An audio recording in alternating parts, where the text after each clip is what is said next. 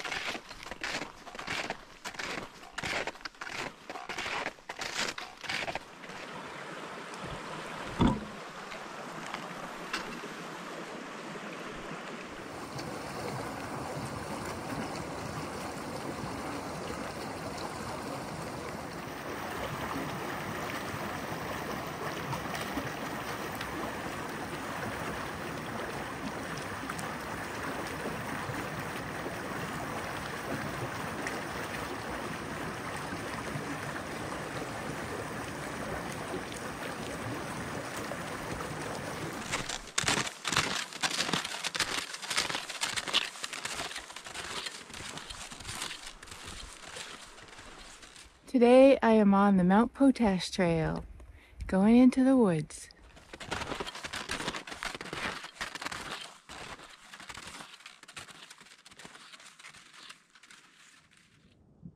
I have been learning about winter camping incrementally.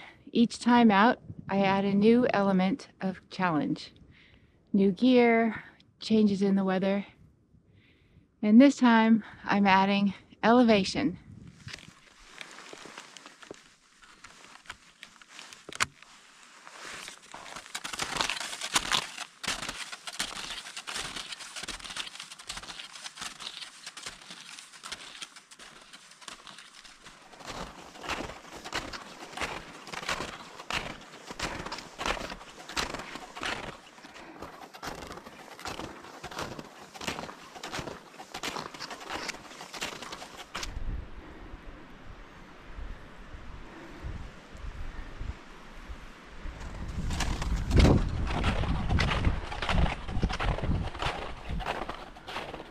Wow, it's opening up again.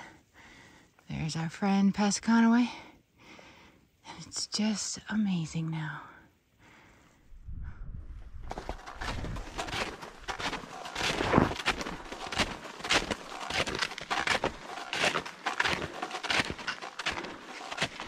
This must be the lookout.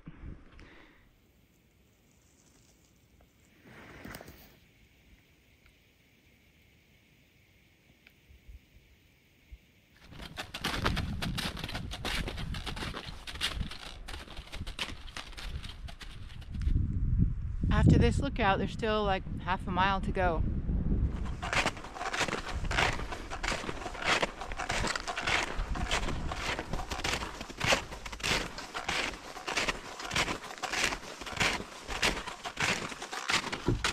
I'm almost there.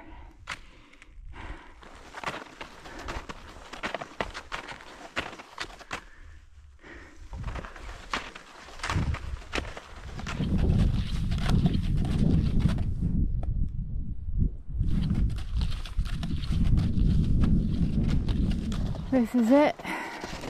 End of the line, the summit.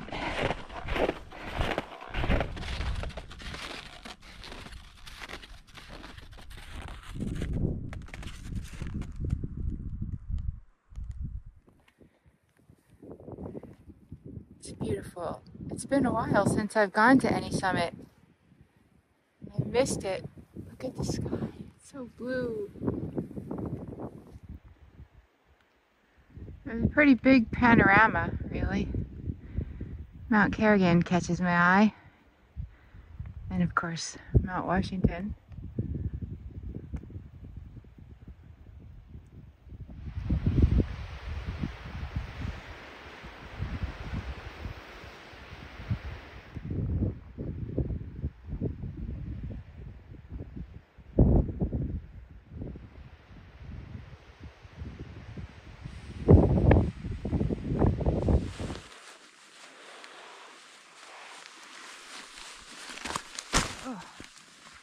Okay, I'm looking around a little for a camp. Honestly, there seems to be a lot of spots, but I'd prefer one that is 200 feet off the trail because I've been reading about the leave no trace principles. But let me also say that I had a long conversation with the forest ranger recently to plan for this trip, and he said the 200 feet off the trail rule does not apply to every trail in the White Mountains. It is a leave no trace principle, but that isn't the same as a White Mountain National Forest regulation.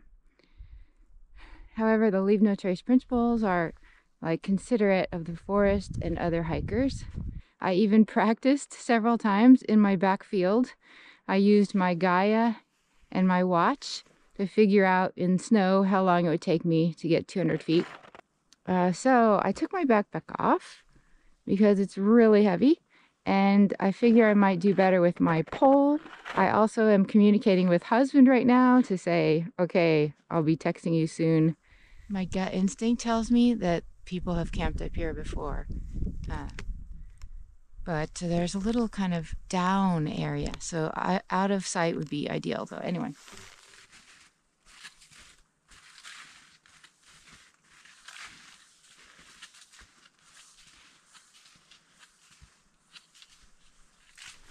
I think I'm going to go back over here for a minute where there was another partial walkway going down. How about here? Oh, wow. There's some snowshoe hare tracks and possibly a grouse. Didn't see any big animal tracks all day. This is so cool. I was so afraid about this. Oh, look over there. Oh, look over there. Yeah, I worried about this so much. I studied the map so much. That poor ranger, I asked him so many questions. And I think it's going to be okay. There's one dead tree squeaking, but it's leaning the other way. So I think I'm okay. Next, I will be stomping down a spot and just kind of getting my jacket on, that kind of thing.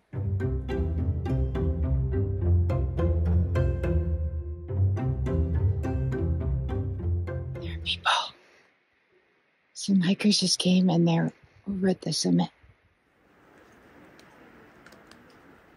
The people at the summit have a dog, and the dog ran back in here and looked at me and was like, "What are you doing here?" The dog got really scared and ran back. And the people are just talking away, enjoying their summit experience. I don't think they know I'm here quite yet. The dog was probably running back like, "I saw a Sasquatch in the woods."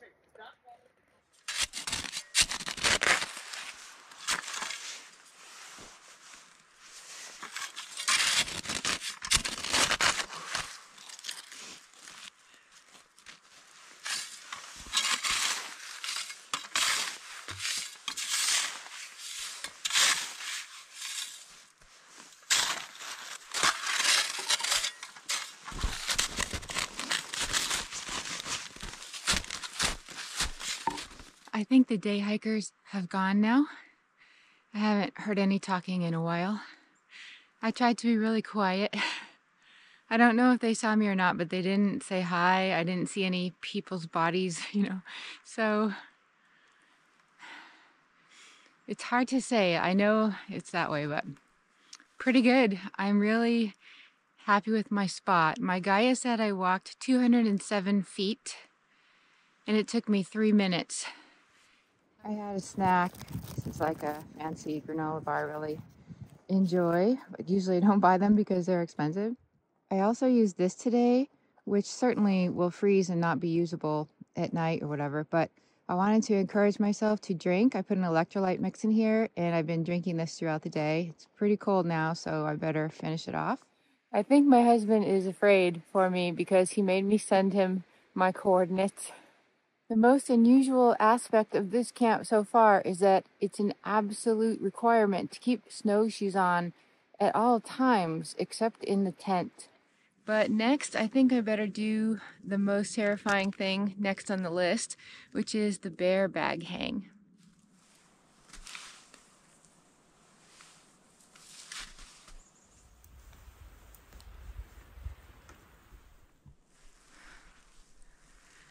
Took a little walk back to the summit. Wow.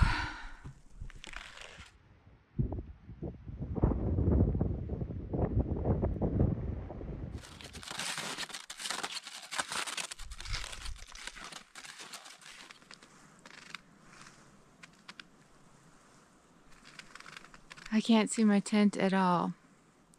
Now the time is 4:10. I'm going to walk back to my camp to get my food and my big camera and come out to the summit to make dinner and watch the sunset.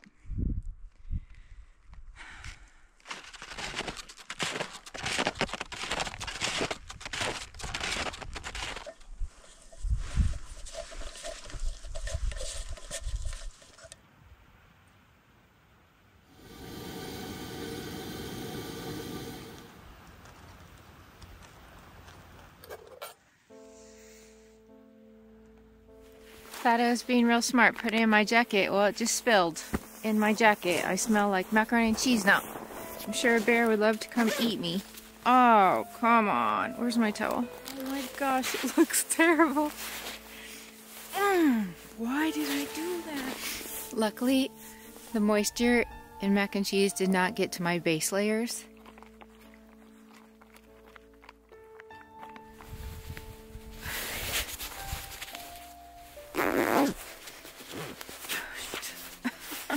Now I did my jacket wrong. Calm. Namaste.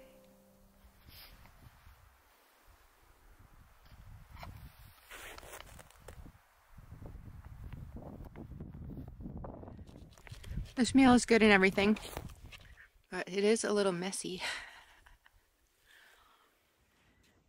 The sun has dipped behind the western mountains, and there's a little bit of glow. Not sure what will happen.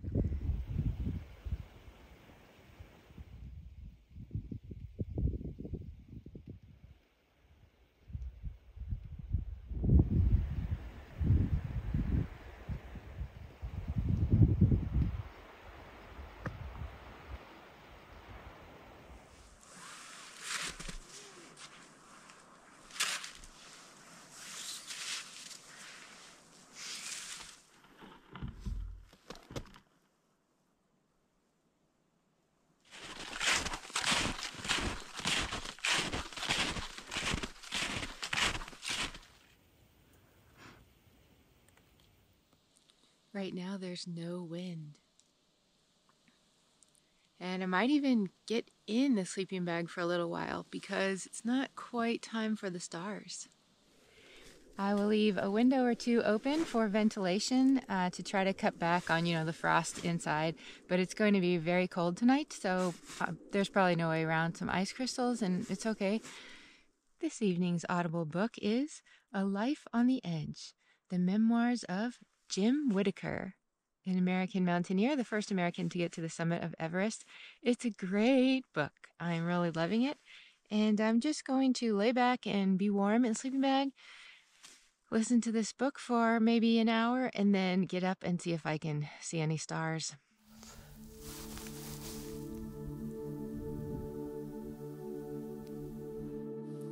Well, it's pretty neat out here. No wind. Very cold. My camera has 20% battery left. The batteries just plummet when it's this cold. The moon doesn't rise for a while, so you can see a lot of stars and the sky is darker than usual. I set up my shot with the red light, and then I turn off the red light.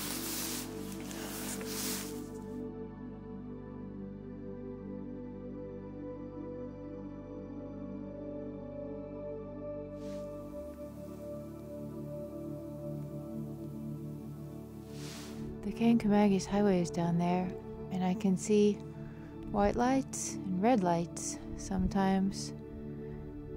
Just a little bit there, you can see it. Must be coming through one of the turns. People down there, and I'm way up here.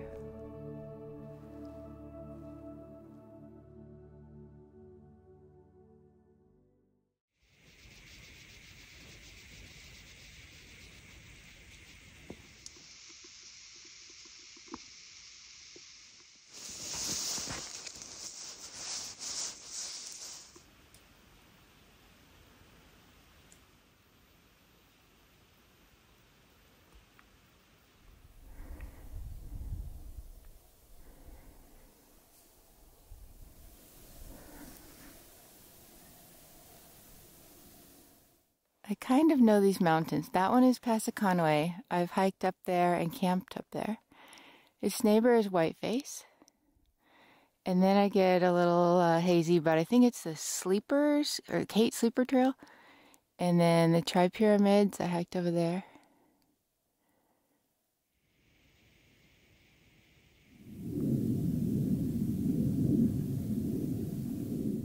One side is gold and the other side is pink and blue. It's 2,700 feet. It's on the 52 with a view mountain hiking list.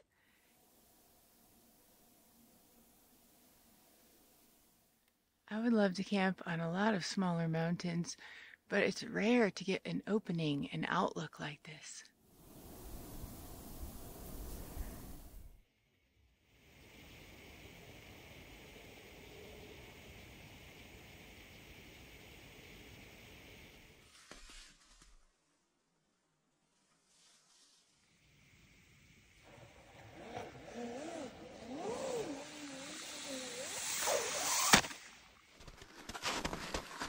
Got the bear bag down.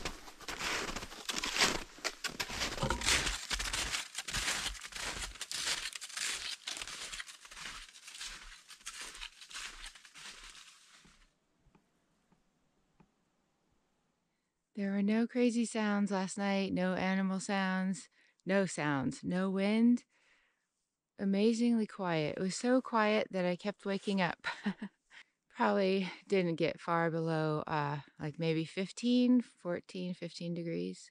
Inside my tent, I didn't have too much trouble with moisture. There were little ice crystals kind of above where my head was. And then on my sleeping bag, you can see some ice. Looks like drops of water, but it's ice. And that's just from my breath coming out.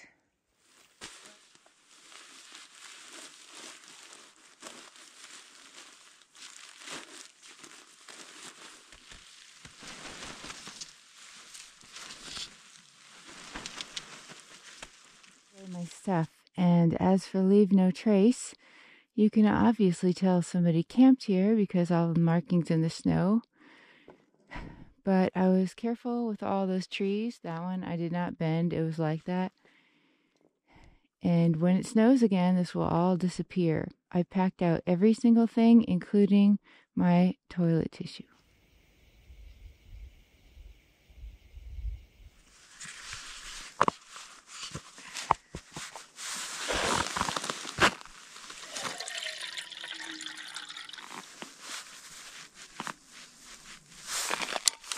One of the concerns on this trip is that the Jetboil might not work in cold temperatures. And I had to send my winter stove back for like a warranty repair. It was leaking. So it's not starting. I might be having cold cereal for breakfast. Warmed up the canister in my pocket and I think it should go. Maybe it's the actual stove that can't work. I don't know, but I'm hungry.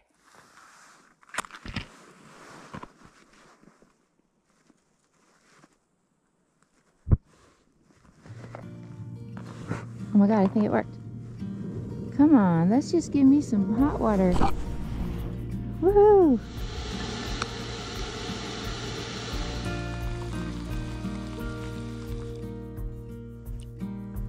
Good morning.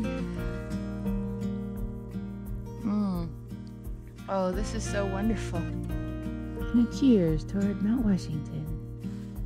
Needless to say, I will not be putting my hot meal inside of my jacket today. I forgot that little warming bag I have, which is too bad because it's 18 degrees. I feel this camp, this one experience was a long time in the making. and that all those other winter practicing camps I did, like each one learning something, they've all added up to being able to do this and enjoy it, and I'm grateful. This is blueberry peach crisp, but it's kind of like an oatmeal. I mean, it looks delicious, so this is going to be my first bite.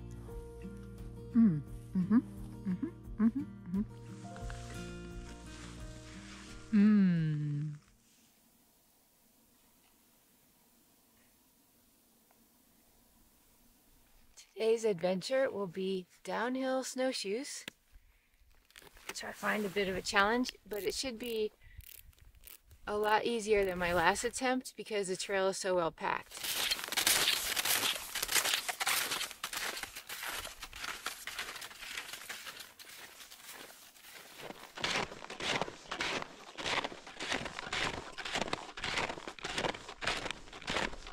Thank you to the people who gave me downhill snowshoe advice.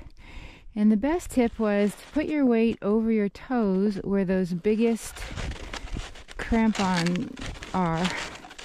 I mean, I'm not leaning too far forward. My weight's kind of over my body, over my hips, athletic stance.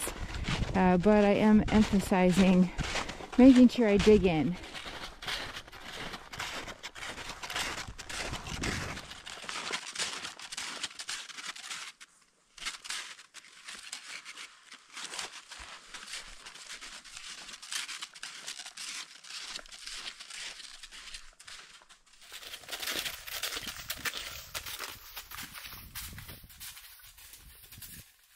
Mount Chakarua out there. I have not been up there at all, and there's lots of places to go over there. And then there, I don't know, is that hedgehog? And then keep going, look over there, behind the tree is Passaconaway.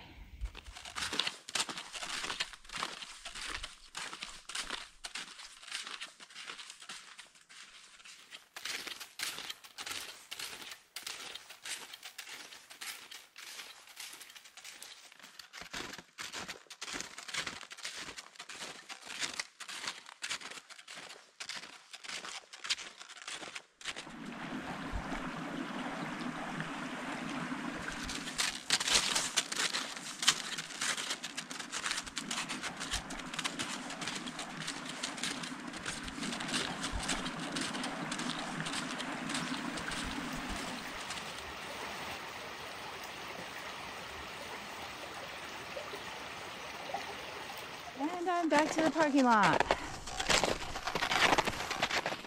That was a good camp.